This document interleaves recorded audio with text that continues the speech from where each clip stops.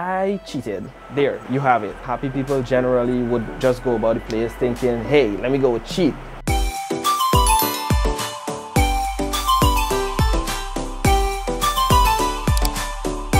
Welcome to On Air with Murray, and today we'll be talking about the topic, happy people won't cheat. Yes, do you agree or do you disagree? Can somebody please explain to me what is going on? Well, to give you an idea as to how persons view this topic, I threw it out on my social media platform, and this is what persons had to say.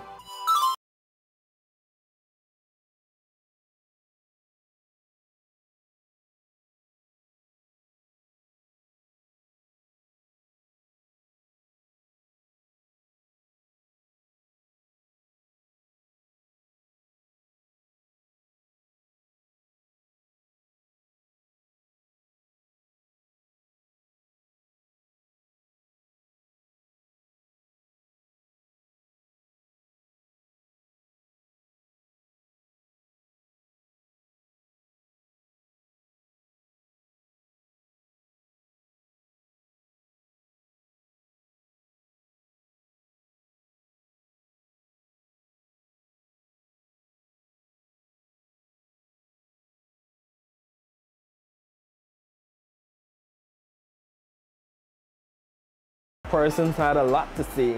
I know I see some of the comments and I was cracking up. And aside from those who were bold enough to share their opinion on the topic, there were a few persons who slip in the DM, you know, just to express how they feel about it. Here's what, don't mind me, the noise that you're hearing is not anything to do with my little recording or so, it's the rain. And y'all know it's Guyana we live in and it's the rainy season, so let's get back to the topic, happy people won't cheat. For me, we need to understand what is it to be happy before we even reach to cheating. So, you know, humans, we're filled with emotions. Sometimes we're gonna be sad, sometimes we're gonna be happy, sometimes we're gonna be in between. So what really is happiness? You might ask yourself. So, this is my little take on what is happiness. You gotta be willing to accept yourself for whoever you are. You know, finding you. Looking deep down inside and saying, well, hey, this is who I am and I'm not afraid to say who I am. And that simply means you must be comfortable in your outer appearance. You must be comfortable being around people. You must be comfortable with your own achievements.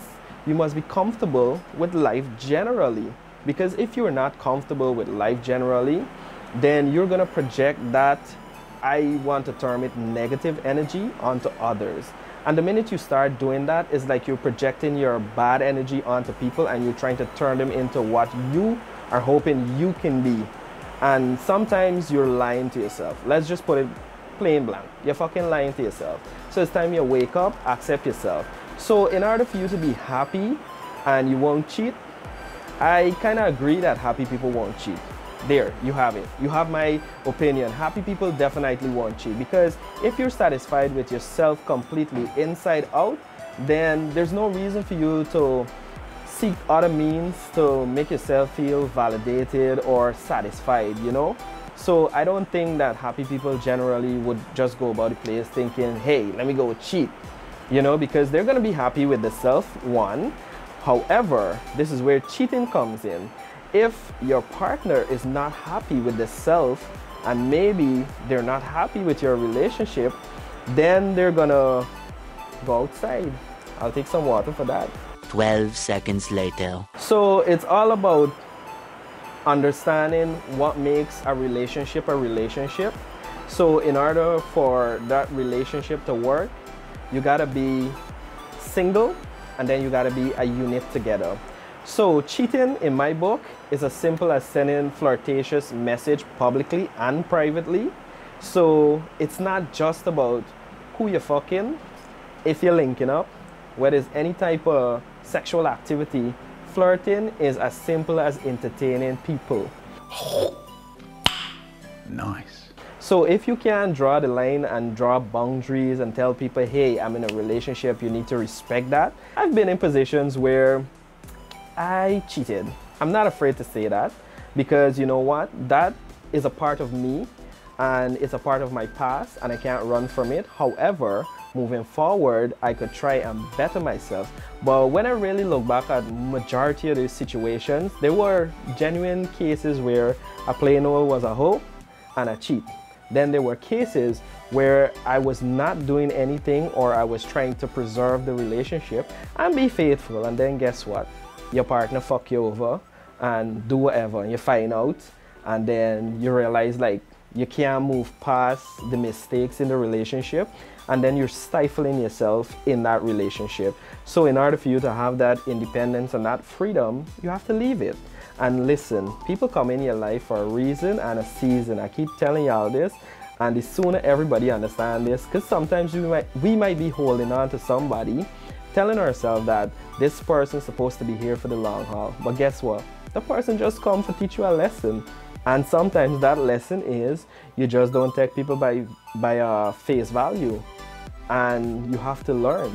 And sometimes even happiness comes with a little bit of pain, because you have to hurt in order to accept and appreciate what you have in life, and that is your peace of mind and whatever makes you tick as a person, even if it's deep down inside.